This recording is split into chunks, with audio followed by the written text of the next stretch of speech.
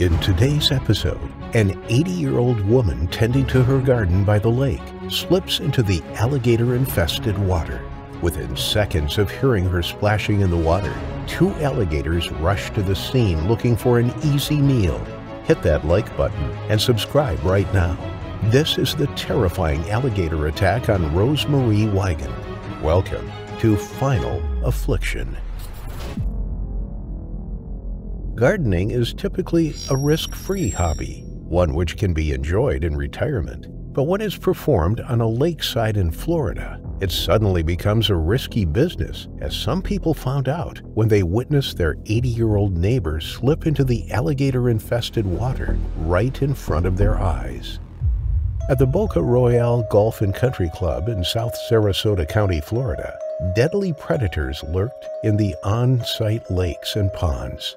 Covering an area of 1,000 acres, the country club includes a golf course, nature preserves, and is home to more than 1,000 families. Living there also meant sharing your backyard with some of America's most deadly predators, alligators. Marie Wiegand had spent her entire life serving others. She worked in the nursing field in hospitals and medical offices before settling down in Florida to retire. Little did she know that it would turn out to be her premature resting place. Alligators are known to inhabit every body of fresh water in Florida. Walking beside lakes or ponds in the state is considered dangerous. There are signs along most waterways, warning people to stay away from the edge. Every year, dogs that leap into the water are taken by the reptiles as they look similar to their mammalian prey such as muskrats, raccoons, and small deer. But occasionally they consider humans as prey and take an opportunity when it presents itself. On Friday, July 15, 2022, 80-year-old Marie was doing something that was not normally considered dangerous: gardening.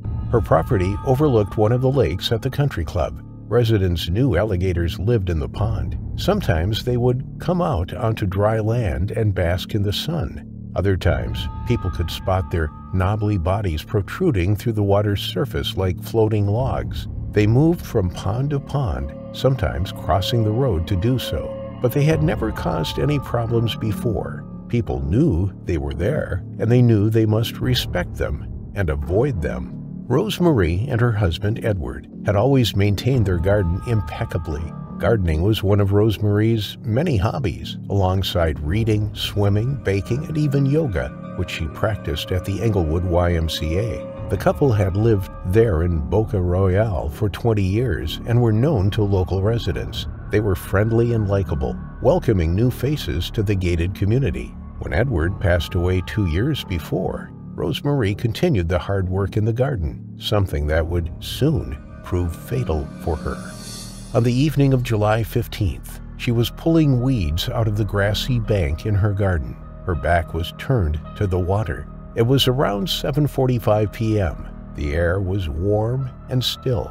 The sounds from the neighbors drifted over the water, the roar of a car rolling by in the quiet neighborhood, people mowing their grass. It was a regular evening. Two alligators floated in the lake a short distance away from Marie's property. Locals had watched them grow over the years. One neighbor had moved in when the alligators were just 4 feet long, but now they were considerably larger than that and posed a real threat to anyone entering the water. Residents knew to keep their dogs on a leash.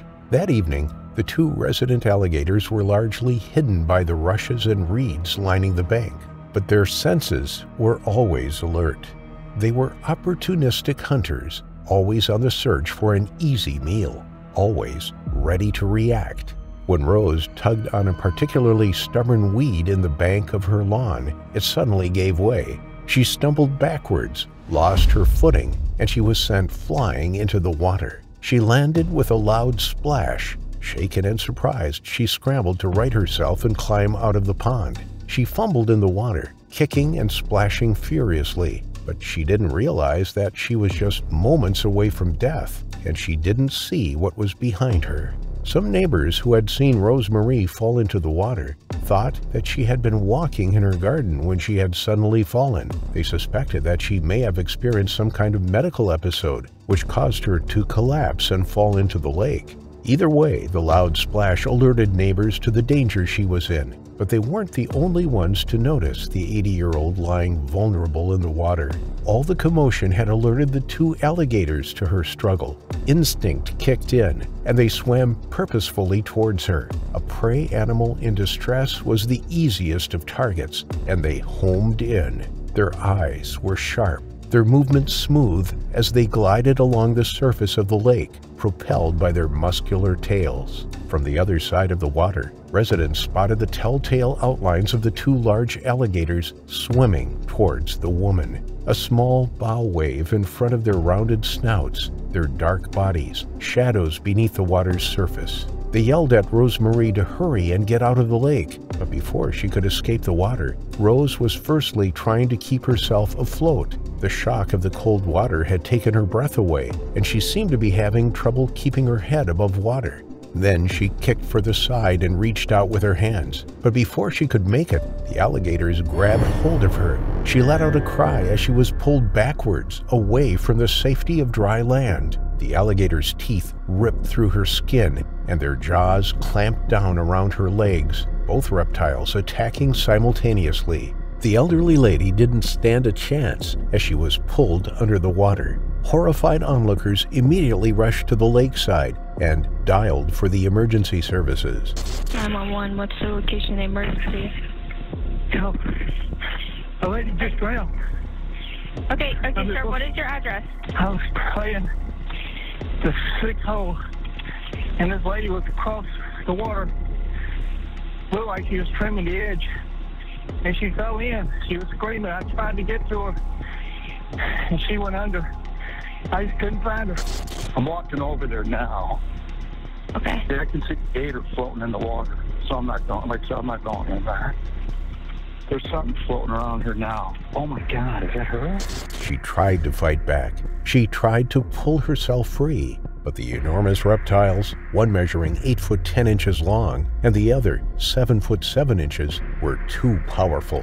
With a bite force of more than 2,000 psi, the alligators weren't letting go. They readjusted their grip and rolled Rose over and over. The force from the attack dislocated Rose's neck and bruised her spinal column. She was gone within a matter of seconds. There was nothing anyone could have done. And although her final moments will play out in the minds of those who witnessed them, in reality, the whole thing happened in less than a minute. It was so quick. The raw power of the alligator's attack was brutal and deadly.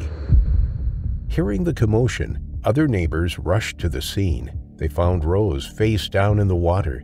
The emergency services arrived at 8:15 p.m. and she was pulled from the lake. Tragically, she was pronounced dead at the scene. It was an incredible shock for the community and for all who knew Rose Marie. She had died in the most horrific way imaginable, just feet from her own home. Her family had already been through so much, having lost Edward just 2 years earlier, and now they had to say goodbye to Rose Marie as well. The close-knit community was shaken. To have such a terrible attack happen just yards from their own homes really brought home just how dangerous the water can be. An expert local trapper was called in and caught the two alligators. They were relocated elsewhere. Other alligators in the gated community were also removed to reassure residents that those responsible were no longer in the area. But it won't be long before the lakes are occupied by alligators once more, as they flourish in Florida's tropical climate. Removing one only makes room for another to occupy the space. Every year, there are around 6 or 7 unprovoked alligator attacks in the state of Florida. Between 1948 and 2021, there were 26 fatalities. Although there is a very real threat from alligators in Florida, the chances of being bitten by one is slim. According to the Florida Fish and Wildlife Conservation Commission, which manages the state's fish and wildlife resources, chances are only 3.1 million to 1. But if you're that one, you may end up meeting your terrifying final affliction.